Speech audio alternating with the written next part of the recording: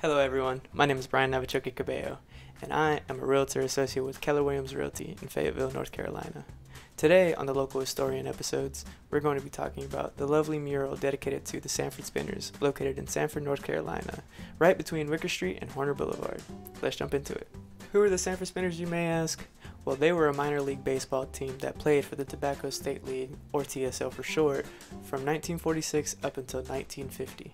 Within those 4 years of play, Sanford Spinners were responsible for winning not one, not two, but 3 championships from 1946 all the way up until 1948. Now, even though this mural only has a depiction of one pitcher, specifically Howard Allman, the pitcher that led the team to victory, this mural is supposed to be dedicated to everyone from the Sanford Spinners team.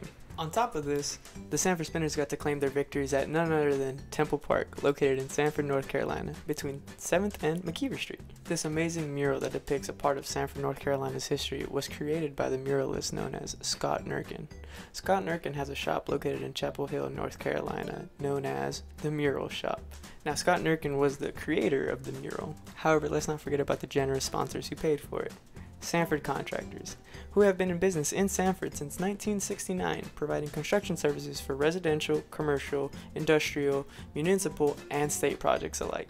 With that being said, thank you for tuning in to the Local Historian. Be sure to reach out to any of these companies that we mentioned today if you're ever looking for their services. I've been your host, Navichoque Cabello, Realtor at Keller Realty in Fayetteville, and I'll see you guys next time.